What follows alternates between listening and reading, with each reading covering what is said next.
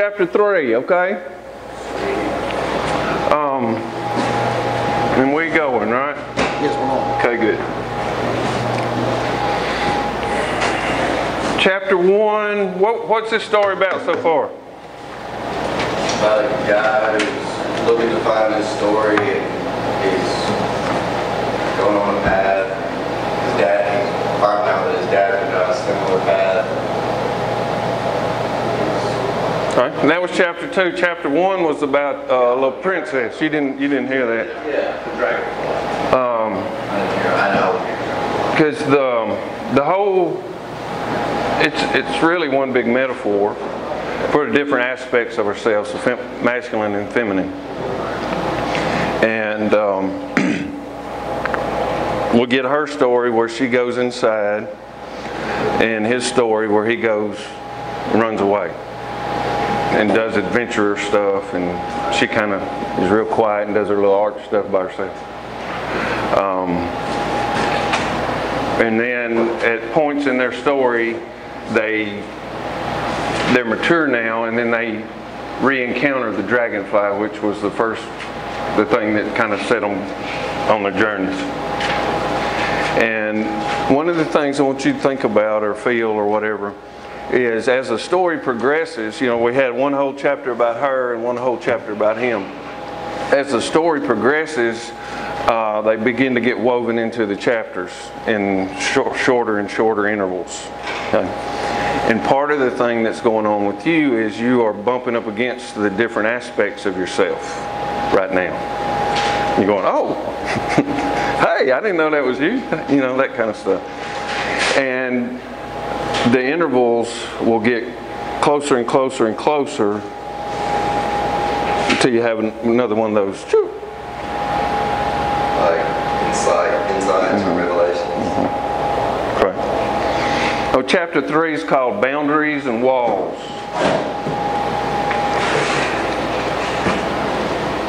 She awakened early, refreshed, somehow eager to begin the day. She moved quickly into her studio where an unfinished picture rested on an easel. She had been working trying to capture the iridescence of one of the dragonflies who lived within the walls of her castle. She was waiting for the light to be just right so she could reproduce it on the canvas before her. Now, over the years, she had developed her taste and sense of beauty and sought to manifest her vision through various art forms. But no one had ever seen her work, for she kept it secure and hidden behind the walls. Her studio was placed within the upper floors of the place. Adjacent to the studio was a balcony which caught the sun's first rays and gave her a panoramic view of the countryside and the township below. She was sitting, awaiting the light, when she saw him silhouetted in the rising sun. He was astride a huge war horse walking slowly into the town square. The town itself was beginning to stir, and the sounds of doors and smells from cooking fires and laughter of children and conversations of the market were beginning to rise and fill the air. She watched him as he dismounted and began to interact with the townsfolk. She noticed that he was tall and handsome and had an easy manner about him. As he moved through the growing crowd, she heard the laughter rising through the streets, saw the smiles and the good-natured hand slaps given and received as though he had known these people all his life. But the most unusual aspect of it all was that as his laughter echoed through the castle, hundreds of dragonflies took flight, stirring the air and filling the space with light. The castle was aflutter, and to some degree so was she. She had seen handsome men before and would on occasion take a lover, but this was a very different thing. Something in her shifted. It was small, almost unnoticeable, like the beginning of a thaw in the spring. Only one drop, but that one drop precedes the later rushing of the waters. Her eyes sought him out, curious about this new sensation and its genesis. Surely he was not the cause of the disturbance in her castle, she mused. But he was closer now, and she watched his gentle swagger as he moved through the town and its people. She moved closer to the edge of the balcony for a better view while unconsciously straightening her gown and hair. Silly, she thought to herself, no one can see me here. And who is he anyway? Just another traveler, warrior, wanderer, loud, full of himself, selfish and shallow, she thought. But even as she dismissed him with her thoughts, her eyes continued to study him. The dragonflies had quieted themselves once more, but there was still an energy, a palpable buzz that filled the room. It was as though the creatures were poised, ready to spring into flight once more upon the slightest provocation. And she appraised him, unconsciously seeking a reason to avert her eyes, to move on and return to her pursuits. But the more she studied him, the more she wanted to see. She was anxious, curious, and excited at once. She liked the way he filled the shopkeeper's doorway across the street. His hands were above his head, holding his weight as he rested against the facing. She listened as he spoke. His voice was gentle yet commanding, questioning, commenting, and was infused with that infectious laughter. His smile could light up a darkened room. She watched as he moved up the street, interacting with people and moving on as if searching for something or seeking directions. Whatever he was doing brought him ever nearer her castle, and she found herself intrigued by this stranger. He was amazingly handsome, with a strong, broad chest and shoulders, she noticed. But it was the energy about him that held her attention. She had never encountered such a person. He seemed somehow familiar, yet totally outside her waking experience. The dragonflies shimmered as he neared. She noticed him looking about as if seeking a lost treasure or some guide for his next steps. She followed his eyes, trying to discover the intent of his actions. He was now within feet of the castle wall, but she, confident in her concealment, was bold as she leaned over the balcony to view him from a better angle. She saw his head turn, and she turned with him. Her eyes locked on a small silver creature flying just ahead of him, and her heart leapt. She knew her friend in an instant. It had been years since she had seen those silver white wings, and it seemed a lifetime ago since it left her with a kiss and flew away. Now her friend was back and moving directly towards her. Unknowing, the eyes of the stranger also followed the arc of the creature's flight. As they both caught the shimmering point of light, it flew as if strategically so that their vision crossed paths. The dragonfly flew into the castle past the princess, but her eyes were locked with his. She found herself transfixed, caught in his gaze. Deep, dark brown eyes like tunnels into his soul. Recognition of finding something she had not known was lost. The royal blood flowed, pumping wild and untamed into her life. Heat more profound than flesh engulfed her. As he gazed into those eyes, a slight shifting tilted. A single drop was joined by others and became a melt. She felt open up. The old longings arose and were somehow answered. And deep within her contentment and peace and beauty settled upon her and left her breathless on the sound of her long, deep sigh. The eternal moment was broken as she noticed him blink, tip his hat to her, then quickly turn and walk away. She was startled and jarred, confused.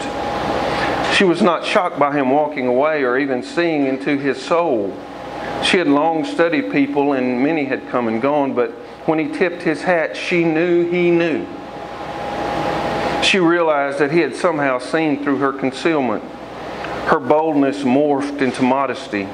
She tried to still her racing mind and heart. She felt exposed, but not endangered, innocently naked under those eyes. But what had he seen, and where did he go? It had happened so suddenly. He had seen through the veil, and that had never happened before. And she didn't know what it meant. He had seen her and was gone before she fully realized that it had happened. All she really knew was that a spark had gone off inside her, and her heart was bursting into thin air. Now he had traveled through the night, making his way along the lake shore. He moved at an easy pace, following the winged light, but now he knew somehow his destination waited for him a few miles ahead. He observed his surroundings. He watched the stars and the moon move across the sky, and he studied the vague outlines of the landscape in the dim starlight. He cataloged the sights and smells and night sounds as he moved. It was second nature for him to observe and study things. After all the many years of wandering, it had by now become an unconscious act. His conscious mind was somewhere else. And as he moved toward his ultimate goal, his mind journeyed back along the many paths he had wandered. The restlessness, the feeling of being unfinished, and no matter what he accomplished or strength acquired, the weakness and insecurity remained. He was not without confidence, for in most things he had it in abundance. But he remembered the day of his father's gifting. His father had given him the medallion and instructed him to find the missing piece, to fill the void. He had hinted that he would be forever restless until he did, and no amount of success or defeat would fully satisfy him. Only the feeling of the emptiness would suffice. He had lived his life searching, striving, creating, winning, and losing, and moving on. He wondered what the morning would bring as he became aware of dawn's first light. He sensed a need for ceremony to mark the day, so he turned toward a sandy shore. There he attended his horse and then moved toward the water. He disrobed and began bathing himself. The cold water in the gray dawn covered him with goose flesh. His nakedness revealed the scars from battles and wounds received along his long road. And few had seen his scarrings, none had seen them all fully revealed. He shaved himself and oiled his body and hair. He dressed himself in fine linens and soft deerskin boots. He carefully groomed his war horse and brushed him till the coat began to shine. He checked his appearance in the dawn's reflection on the still water by the shore and prepared himself for the last leg of the journey. As the morning light made its way into the valley, he saw a little township snuggled between the hills and the lake shore. He found a road which ran straight west into the village. He felt the rising sun on his back, and his destination was slowly illuminated before him. As he studied the town, he wondered where his guide had gone, but given no direction, he followed the road. As he arrived on the outskirts, he saw that the townspeople were beginning to stir. He was also aware of the growing anxiety in his gut. Part of it was that he was never fully comfortable in towns. Though he had conquered many, he had never managed to feel at ease in them. He did not trust them, but this particular feeling was deeper and more profound, and it was tingled with excitement. His heart beat a little faster, and as he entered the town, he repeated, "Follow, dragon, light, fly." And he reached down inside himself and found his friendliest smile. "It's closed. Go. Go. Bye."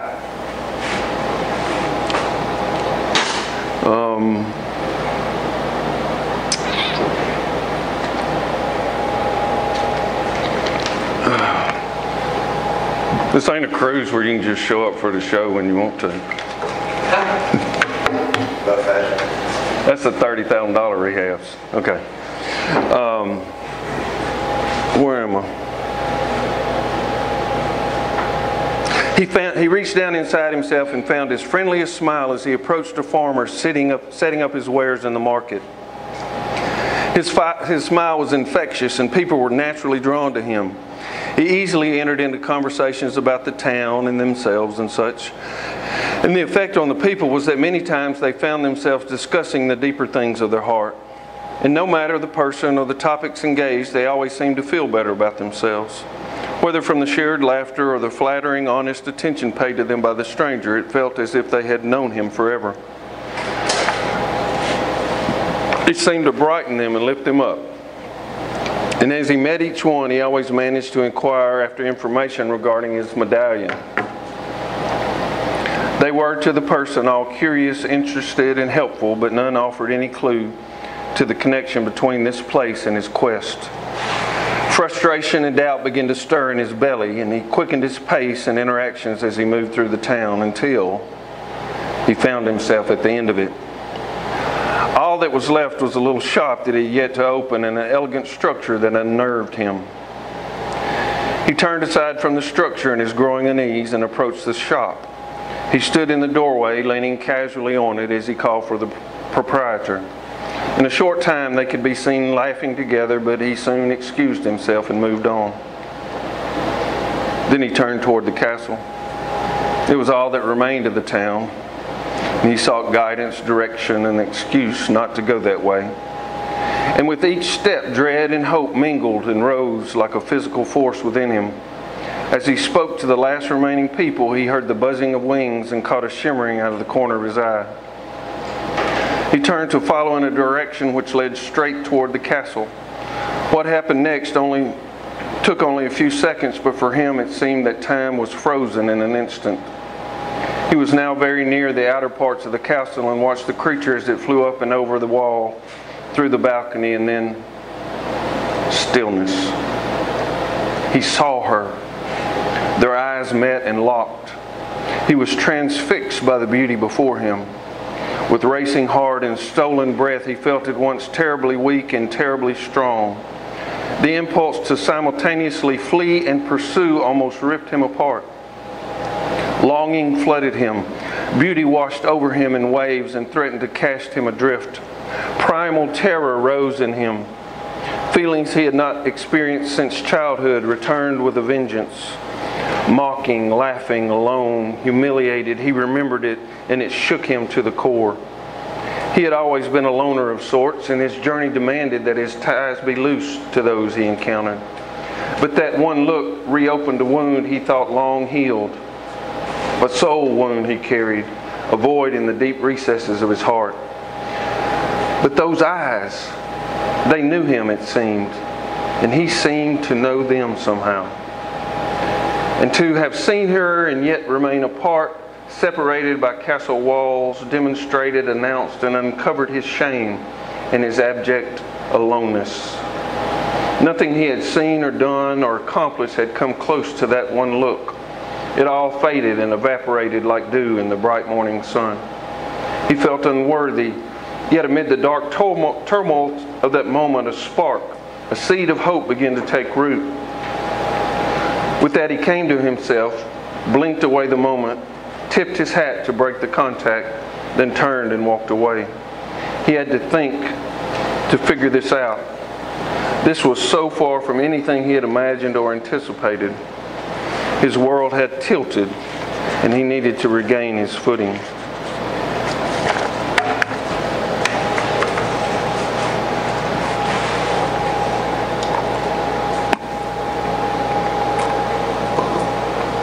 What did you hear, if anything, or did I put you to sleep?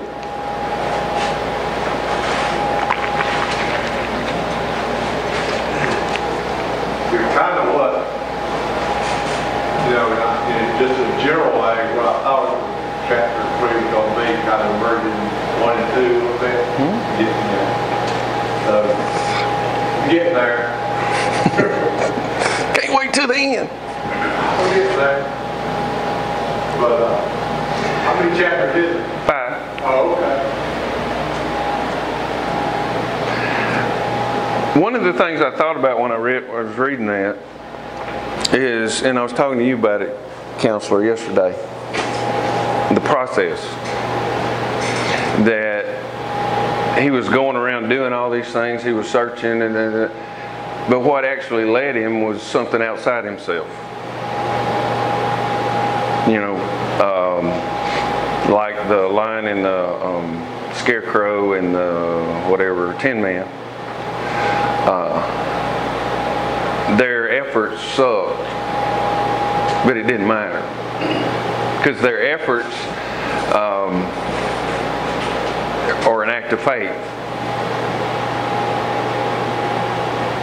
That's what makes it work, not what we do.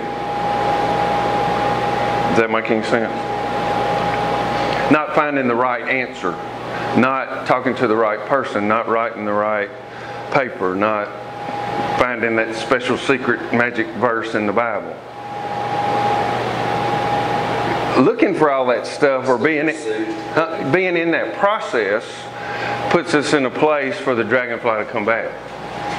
When it's time, in the fullness of time. Because there's no way to manipulate the dragonfly either. It's been my experience that the more that I kind of mine in my head, mine around trying to find insider revelation, it's futile. But then there'll be either breathing or praying or something like that, something will come or somebody will say something. And the difference is whatever progress I think I make with my mind, it never lasts. But the stuff that I get otherwise, that's like, it lasts. You know what I mean? It's like durable. Yes. Another thing I'm noticing about the story, because I'm rereading it all with y'all, I don't, is that the dragonfly always comes from over here as opposed to right here. And does that make any sense to you? The mining and the intellect and the cogitation, and it always seems to come from over here. And I know one way that I describe meditation or whatever is when I'm experiencing myself between my eyes, is different than if I'm back here somewhere. Does that make any sense at all? No. Yeah. Did you mean for it? I kind of get sidetracked. I ain't deep with y'all. Did you mean it seemed to be like when the princess saw the guy, she was like wanting something she couldn't have? She didn't even know what she wanted. I'm right, but it was like she had, as you said, she had another boyfriend or lover, and it just seemed like she just didn't know that she could have that one. No, yeah.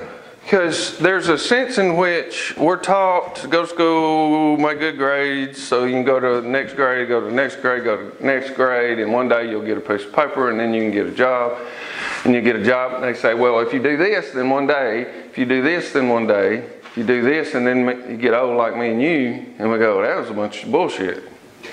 Because one day never comes, and many times we find ourselves, we kind of develop a life behind walls. Rarely are we transparent. Many times we don't even know ourselves, so how could someone else know us? And we get into these patterns, and they can be fine patterns, but generally, if we think back to our life, we have some similar patterns that lead us along a path, and then they break down or blow up, or they force us into stopping and going, there ought to be more to life than this. Y'all ever ask that question? That's a dragonfly kind of moment. There must be more, and then these longings or this sense that it ought to be different arise in us. And that's kind of that metaphor, I think. And because, the idea of the story is she's, 25, 35, however old she is. She's grown, she's living her life, she's got her castle in the town, and she's an artist, and she paints, and she does her thing, and life is good. And then this stranger walks into town, and something flutters in her. And she just kind of writes him off as just another old dude who gives a crap, whatever, but something,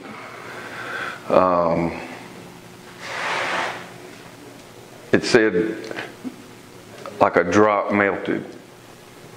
Something, and that's the process, Very rarely have I experienced God putting dynamite in my crap. It's slow, like the melting of a glacier. That's what's sometimes frustrating.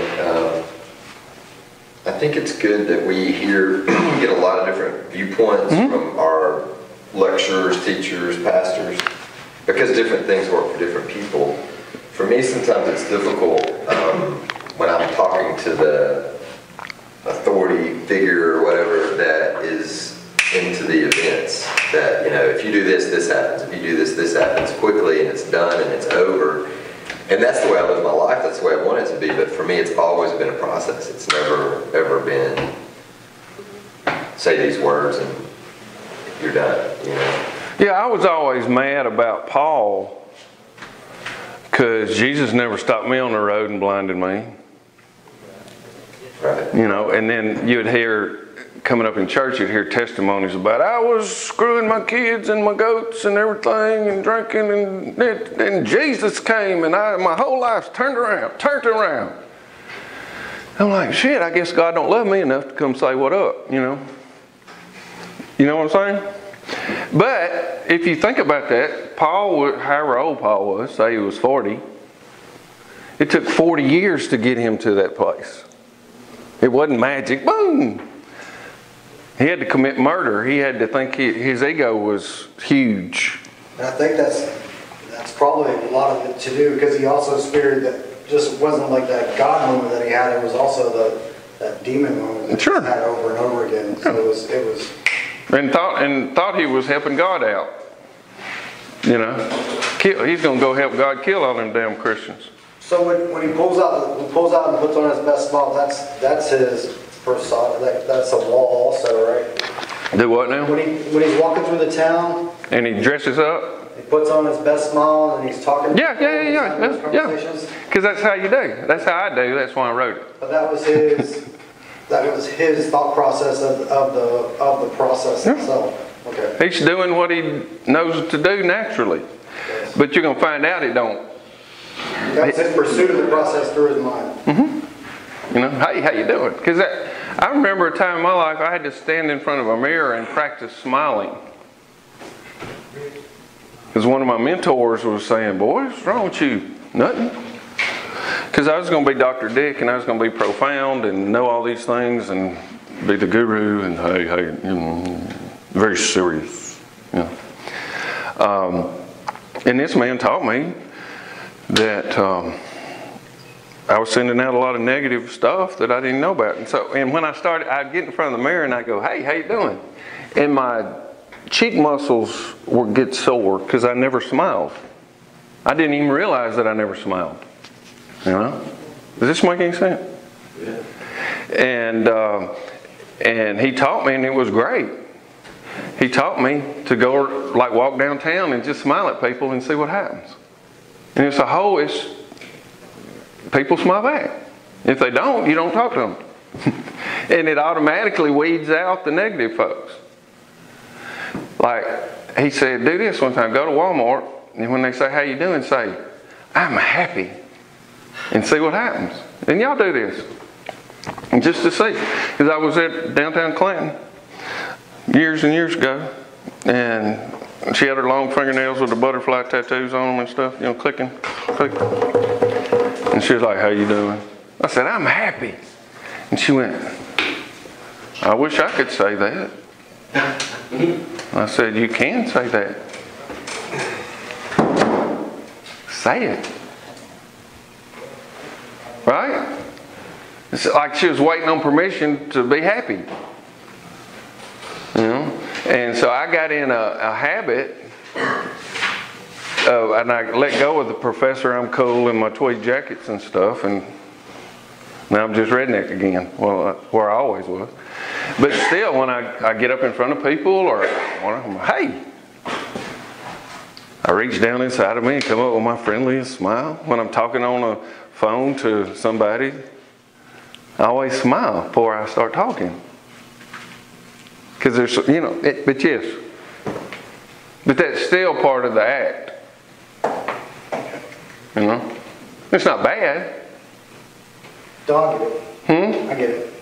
It's not bad at all. It's better than going, "Fuck you."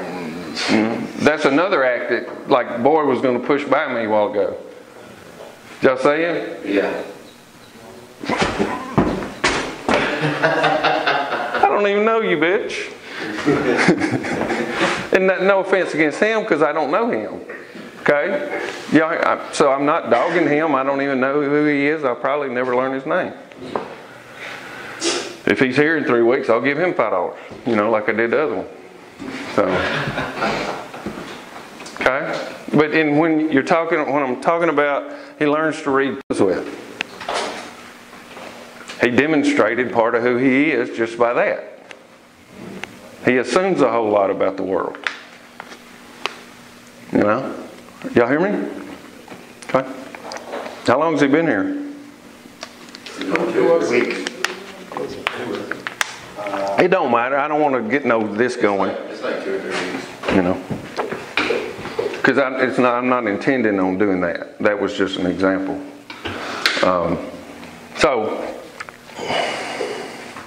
So she has, and sometimes we can have our good life disrupted. Because God won't let us be content with okay. Have you ever had your life going good? What thought was good? And you're like, we won't be content like that. Doing our tricks to get our treats. And, you know, after a while it don't matter how much money you got in the bank or how much of this or how many women or how many this. Or it's just it all gets tired. And it makes us dissatisfied. Let's see.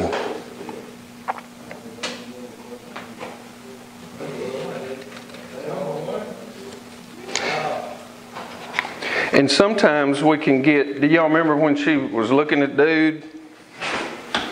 And she assumed that nobody could see her? Yeah. You know? And that's like our patterns of behavior. We think nobody can see us sometimes. Like what go? Okay? I don't care, I kind of don't want to talk about him, but I don't care what that person might say or think. If you watch their patterns, you know who they are. You can see through the veils. If you're not living in your own. You know, because a lot of what we do and what goes, I doubt any of y'all in here, but many times what goes on up here for 90 days is mutual masturbation. We're all playing the same old games we played before we got here. And the little groups form that seem similar. I mean, you were saying people thought you was crazy. That's good. Okay? Because if they were doing this similar kind of process, they would understand it. And there's no way to communicate it to somebody who's not doing it. Or who's not wanting to understand it. You know?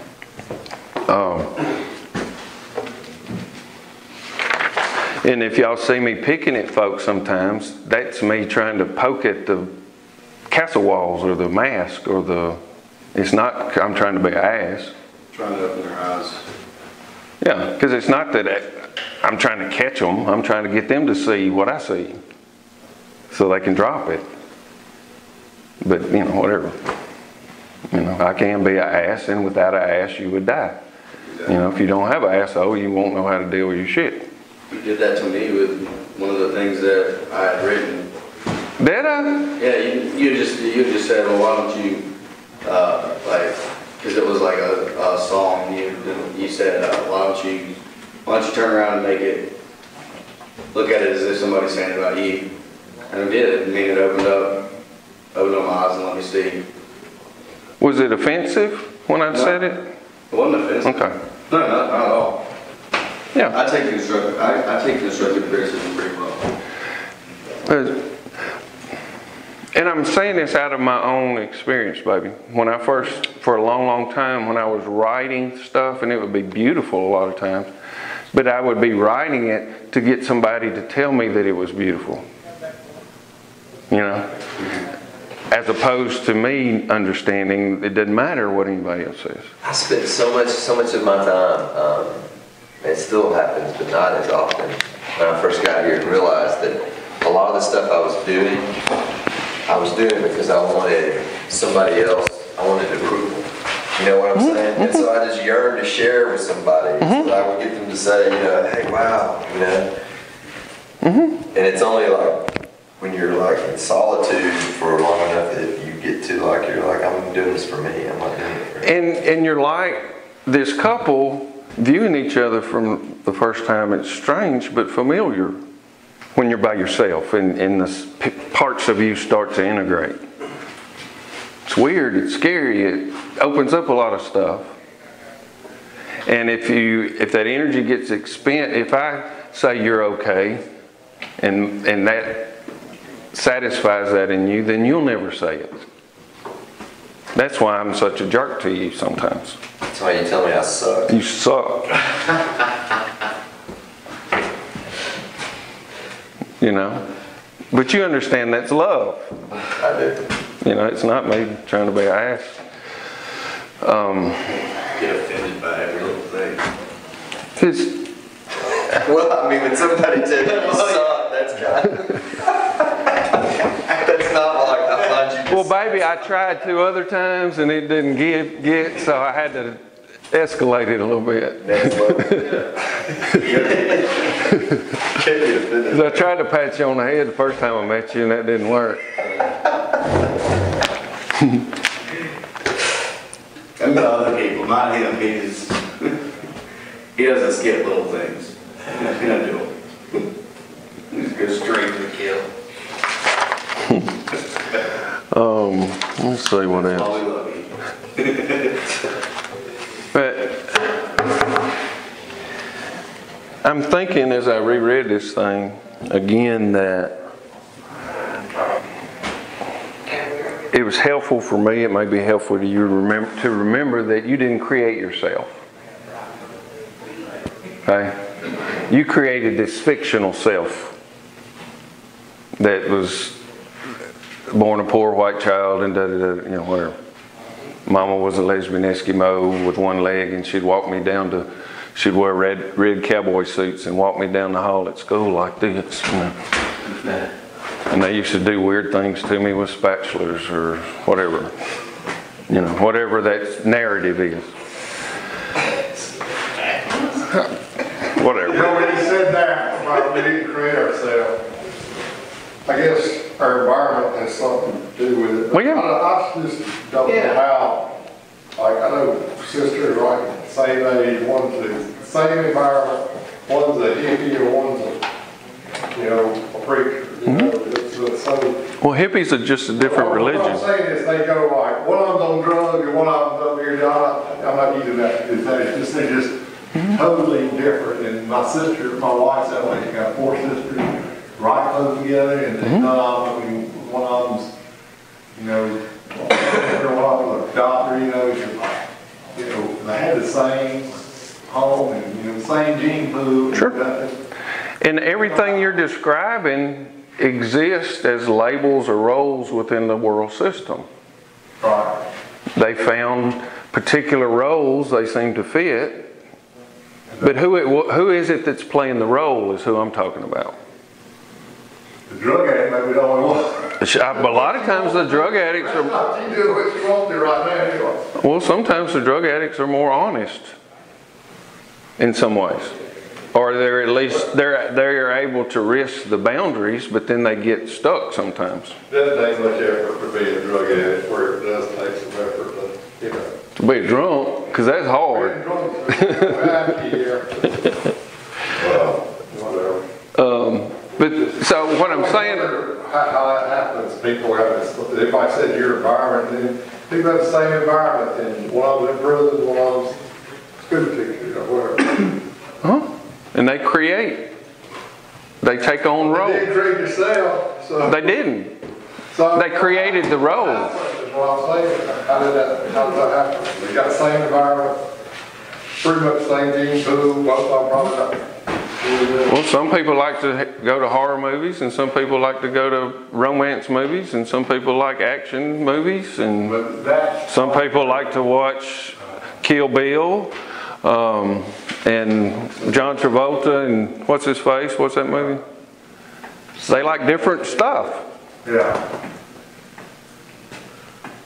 What I'm saying is that role, that thing that's tied up in ego, is not who we are. I'm talking about the part of you that grows hair, that knows how to open your hand. You can't put that into words.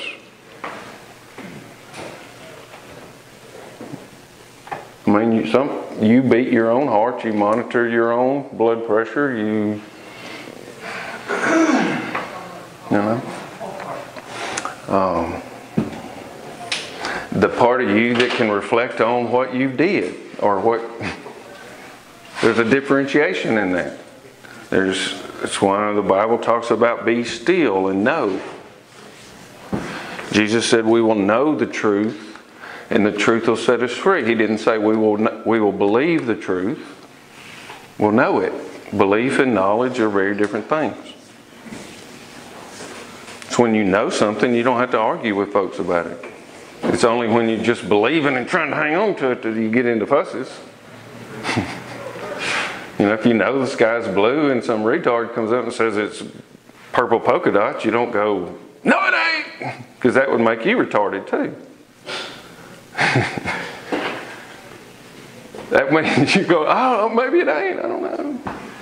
And then you'd get on YouTube and watch Bill Nye the Science Guy. And you know he's got another show? I don't coming out. He's propaganda. He ain't. For sure. It's just funny. I mean, and they used him because there's a couple generations of people now that are adults that grew up seeing him on Saturday morning cartoons. So it's brainwashed stuff. You know. Let's see what else. Oh. Dreams can do, and the place where dreams come from is another way of thinking. That's where the dragonfly lives. Outside your conscious. Because are you breathing or are you being breathed? Because you can pay attention to it, but when you don't, you still breathe.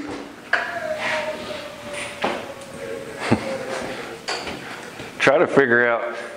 Pay attention to making yourself breathe all day, and you'll have to kill yourself at the end of it. Because you have to kind of let go.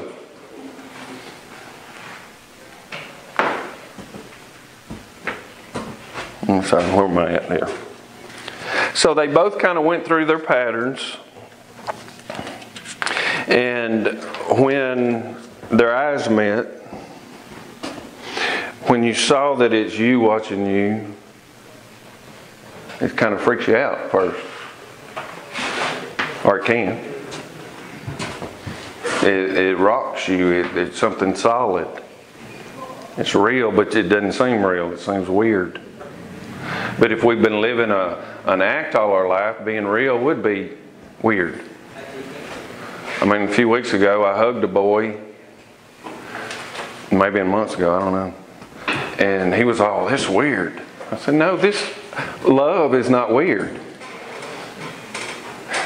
What you've been living is weird, but you think that's real, so the real feels weird to you. That's one thing for me, like as I'm beginning to see these different parts of me that you're talking about, and then trying to figure out who is the real me, and then I know you said, well, it's the one who's watching all that, and so I've tried a couple of, and I think it's happened naturally, but there's been some times that I've been able to step back and just watch all that, but it feels really foreign, and it's. And who's the one watching you? Yeah, don't get me on that. That's too much for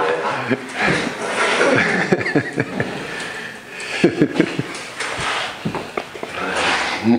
Because there's no answer to that in words. That's the trick. Because if you know it, you can't say it. Because there's no words for that. The scripture talks about it in a place, it talks about the Holy Spirit interprets groanings too deep for words. That's the place I'm talking about. The place that is too deep for words. From whence our sadness and grief and hallelujah arises. The word is just what we put around that. But it's not the thing.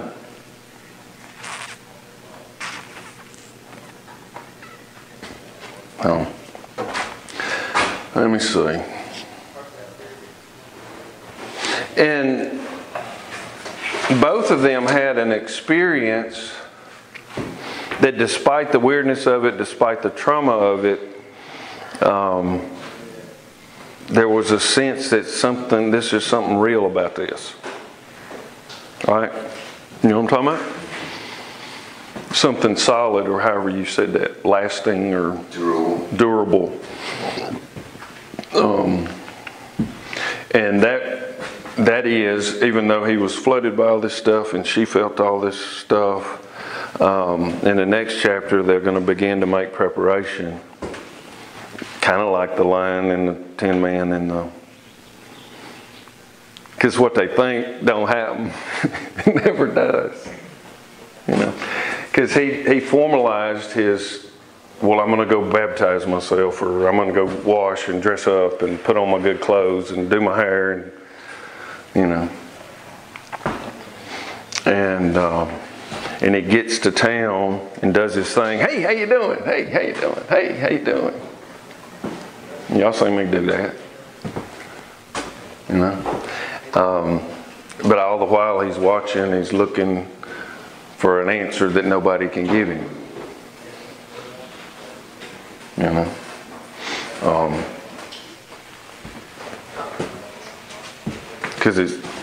and they would have given it to him if they could. They liked him.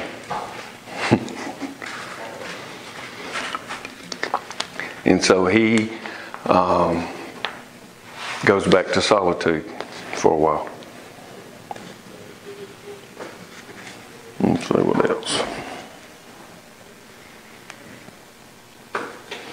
This was so far from anything he had imagined or anticipated. That's the area where things become durable. Like, what? Does that make sense, what I'm saying?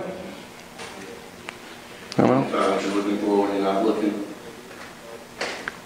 Yeah, and it ain't even what you was looking for. Because you had no idea what it was you was looking for anyway. I mean, you know what I'm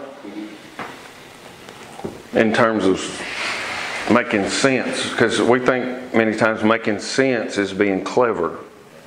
And making it work out in a nice little... Making sense means we can sense it, we feel it.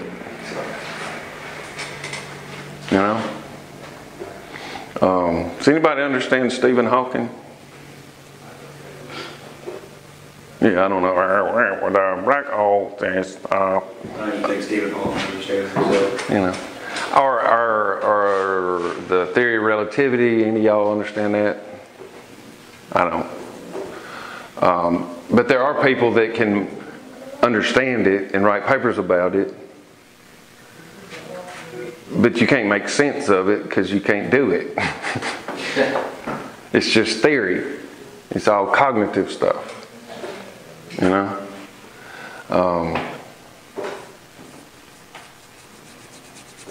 It's like I may be a wonderful theologian and can talk a lot about God, and still not know God. Does that make any sense? Mm-hmm.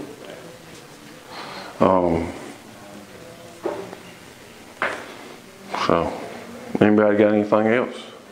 Questions?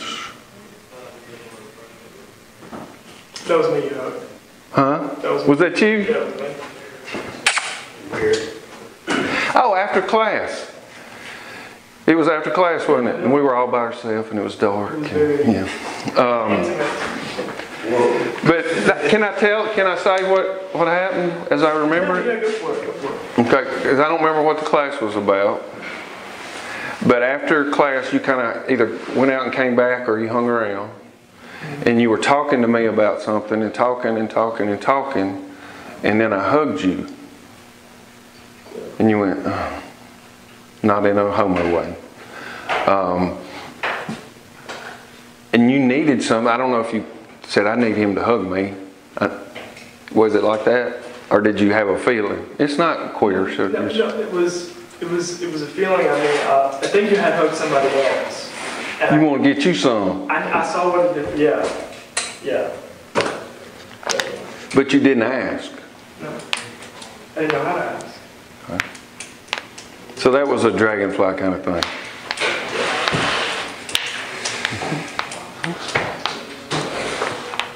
Were we talking about blessing or something that day? Yeah, blessing, yes. You're making the it's not, I bless you with the word, it's not. My magic formula? Yeah, it's not what it is, yeah. Groanings too deep for words. Follow them. And they will answer questions that you didn't even know how to ask. Right? Yep. All right, bye. Thank you. Sir? Man, spell check's like the worst thing in the world. I can't spell anything.